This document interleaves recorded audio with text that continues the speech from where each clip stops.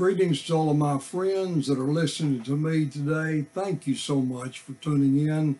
This is Raymond Mayfield, and I appreciate you liking and offering comments to my work. I want to talk to you about Proverbs 14 and 34. It's a very good scripture and very, very pertinent for today.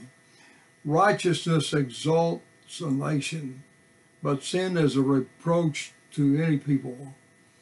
Folks, I want to tell you, I don't have to tell you that you realize that we're going through a difficult time in the United States of America. There's a lot of dishonesty, a lot of things going on. You don't always know who's telling the truth about anything. The word righteousness is doing the right thing. It simply means doing the right thing. Whether it's to humanity or whether to God, doing obedience to God certainly fits that category, but doing the things that pleases God and doing the right things before that. You know, Abraham believed God and it was accounted unto him for righteousness' sake. And that's a wonderful blessing to know that we live in that realm. And I thank the Lord. You know, our abilities and the things that we do in today is not by our conquest or our magnificence in America, or our military, or our artistic skills. None of those things are important when it comes to just doing the right thing.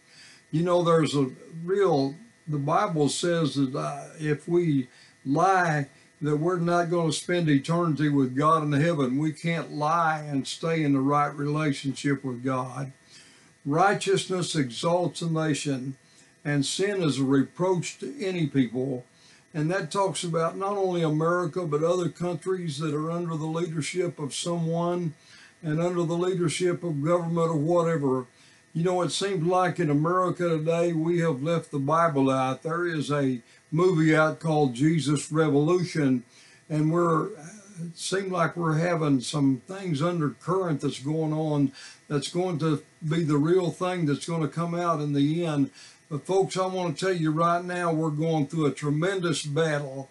We need to pray for our nation that God will give us the right people in the right situation.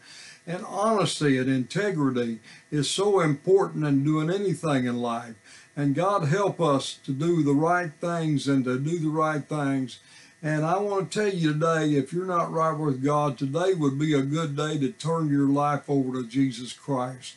He's the same yesterday, today, and forever. I want you to know that I love you, and I thank you very much for tuning into this broadcast today. And we'll talk to you again real soon.